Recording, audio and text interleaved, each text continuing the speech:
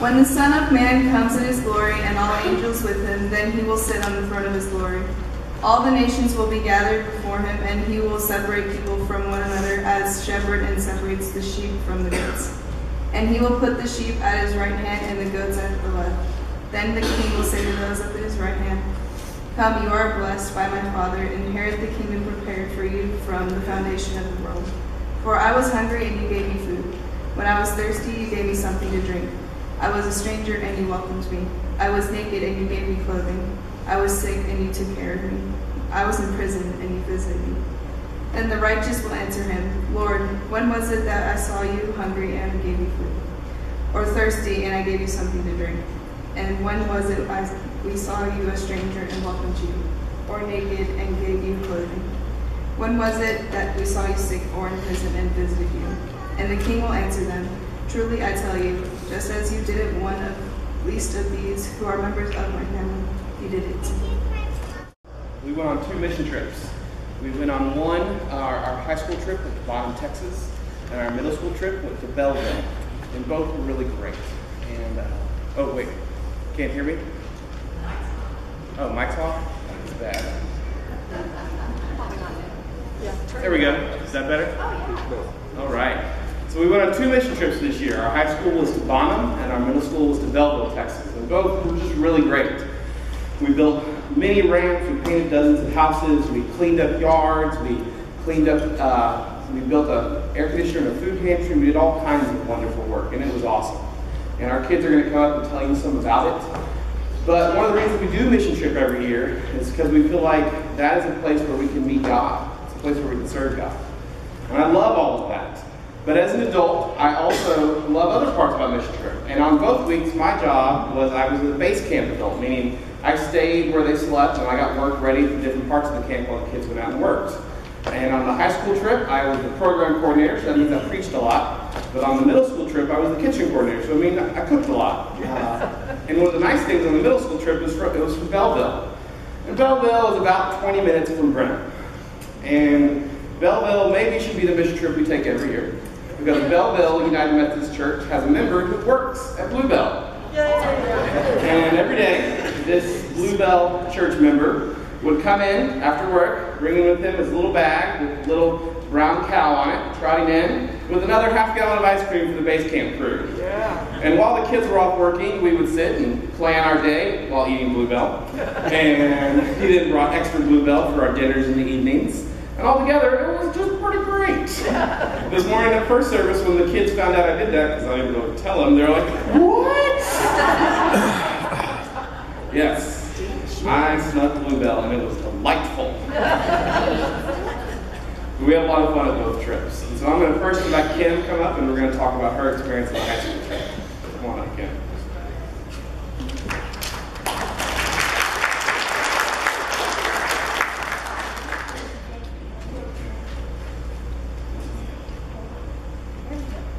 So, Kim, which trip did you go on?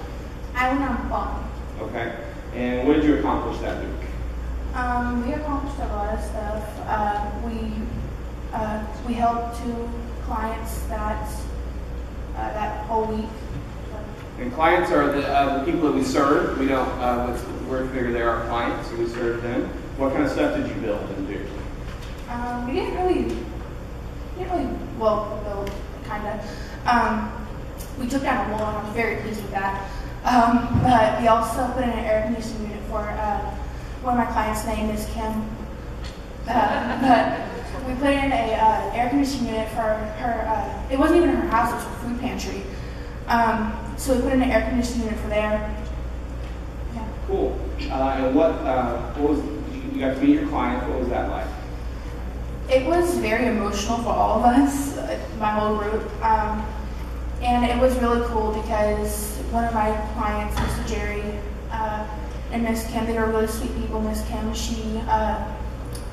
I love Miss Kim to death because she not only wanted to help with the food pantry, she started the community. She donated food to over 1,000 members of the food pantry a month, but she also, she didn't even want to repair her home. She wanted to repair the food pantry, but she wanted to take down the wall so that you have more room to store for the food pantry, and they also wanted to put an air conditioning unit because one of the volunteers had fallen out from heat exhaustion, so she wanted to help them instead of helping herself. And that, I just loved that about her. Wow. So tell us, how did you see God that week? I saw God in a lot of different ways, and two ways that were the most like out there. I didn't say this one way this morning because I forgot about it, and Sandra mentioned something. But first way is my team members, my group members. They were just all really welcoming, and we just hit it off in the last like 5 minutes we met. And another way is Miss Kim. I've mentioned her a lot, but she had ended up having a stroke 5-6 years ago, and the doctors gave her a good 5 years to live. She said, you're probably gonna pass away in the next 5 years because your heart's failing you. And she has overcome that obstacle, and she couldn't talk, she couldn't walk, but she overcame that obstacle, and it's been 7 years now since she had that stroke. All right. So how did you see God and your teammates coming together? Help me understand that. So I saw God in them when we first met each other. We were all really awkward with each other. We just looked at each other and was like, yeah, I really don't want to be here. I don't know you. I want to go back to my youth group. So we're like, all right. So we started talking. We all found out that we had something really good in common. Like we just wanted to help. We just wanted to do the greater good and help each other get to help the clients. And it was really fun when we came to the site because we got to bond with each other. And one of the parts is we all kind of went around in a circle and rotated and kind of kept on cheering each other on. And the guys and the girls all really cooperated with each other. And one part of it is we had to take a little stump out of the wall and knock the wall down. We couldn't get it out. It took the girls 15 minutes on rotations to get it out of the wall. Wow. And why is it you love Mission Trip? You want to go every year? I love Mission Trip because I get to look forward to meeting new people, meeting new clients, and just getting to experience the thrill of just helping people and knowing that we help the community. And it was really cool because we found out that in Bonn we had people talking about us. Like it was just really emotional for all of them to find that out. And at Klein, it's just really emotional that we found out that we just changed our lives. Thank you. All right.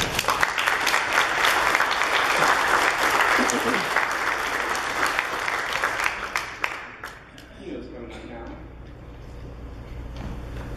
So Tina, which trip did you go on? Belleville. Awesome. And you used to go to the Belleville Junior High trip. And what did y'all accomplish during your week? We accomplished by painting the whole house and putting a new porch in. Cool. And you put that new porch in on the last day, right? Yes. That's awesome. And what was it like? Did you get to meet your clients, and what was that like? It was really good because they're really happy what we done for them. Yeah. Tell me more about that. You know. Okay. No. It's all right. They were excited for all that you had done. Yeah, that's awesome. And how did you see God that week? I saw God by everybody helping out each other when they needed help. Yeah. And I know you had a special circumstance that week. What was going on with you? I was in a wheelchair. Yeah. So Tina, about a week before his mission trip, his mom calls me in a panic and says, Tino's hurt his ankle really bad. I don't know if we're going to get to go on the trip. And I assured her, we'll make it work. We'll make it work. So you came on the mission trip in a wheelchair. How did your team help you through that? By helping me out. There's some stuff I could do and some stuff I couldn't. Yeah. That's awesome. And how you talked about in the first service how you saw God through that. What was that like? There's a whole bunch of people helping me out, trying to do stuff, and God was there. And something I couldn't do, but I could figure out a way to do it. Yeah, God was encouraging you, to pushing you to go further. That's awesome. And why do you love going on a mission trip every year? Because I get to meet new people and help out new people. Awesome. Thank you, Tina.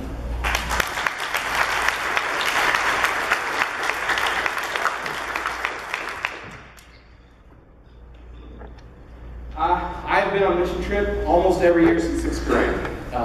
It's been a major part of my life. And I'm old, as Kim said. Yeah. So I've been going on a lot of mission trips. And it's been a great experience. But again and again, as you go through the years and go on these trips, a common story you hear coming back is the kids, when I ask them, how did you see God? Because I always want to ask them that question. And the answer is almost always through my work team. And that sounds kind of something you just, oh yeah, that's neat. Yeah, people are fun. And you say, of course you did. Teenagers, they like to make friends. But I think there's something more going on there. Because when these groups, on our high school trip, on both trips we come with lots of churches together. We met different Methodist churches and we go do work together. It's not just our church. But on the high school trips, we mix them all up, meaning that it's not just like the First Methodist Church work group and then another work group, but all of them come together and we split all the kids up on different teams. So the first day, those kids don't know the kids they're in their work team with mostly. And it's always awkward that first Sunday night, because they don't know who each other are. They're always like, okay, I guess it's been a week with you, this is going to be weird. And it is awkward. But over the week, and sometimes it happens quickly and sometimes it takes a little longer. But over the week, that group comes together. And by the end of the week, the word you almost always hear is, this is my family, because they've become that close. Sometimes we think, oh, that's neat. But I think there's a greater truth there, that often in our life we set up labels and barriers, and we decide that these people are our friends or these people aren't our friends, or this type of person is the people I hang with and this type of person isn't. The mission trip forces us to take away those labels, and it mixes them all up in the idea of serving a greater good, serving God. And in our world, we feel so separated, whether it's politics or all the other things in life that separate us. We're always defining ourselves and deciding who is in our group and who is not in our group. These are the people I'm with and these are the people I'm not with. But in mission trip, all that gets mixed up. And we see a greater truth that God is profoundly in that mixing up. That when you come together in service of God, all of that other stuff you disagree with falls away. All that other stuff that may divide you, that may make you argue till you're red in the face, falls away. Because when you're on that work site, all that matters is the work. All that matters is the client and the person you're serving. And everything else just isn't that big of a deal. Because in the kingdom of God, we are called to serve. And that's what I always tell my kids. Mission trip isn't just a 1 week a year thing. It should be all year. We should take that spirit with us in our schools, in our families, in our communities. And that means we serve here, but it also means that we remember in our schools that those labels aren't as important. One of the most separated places I see is when I go into a school cafeteria, and kids are separated among groups and cliques and classes and races like crazy. But on mission trip, that's all goes away. Different classes, different races, different cliques mix up, and they become a family. But as the story is, the only label that matters in our life is child of God. On a mission trip, we're reminded that all those other labels that we think are so important don't matter. Because you look on your left and your right on the work side and you realize these people are children of God. And you look at your client and you say, this person is a child of God. And that's all that matters.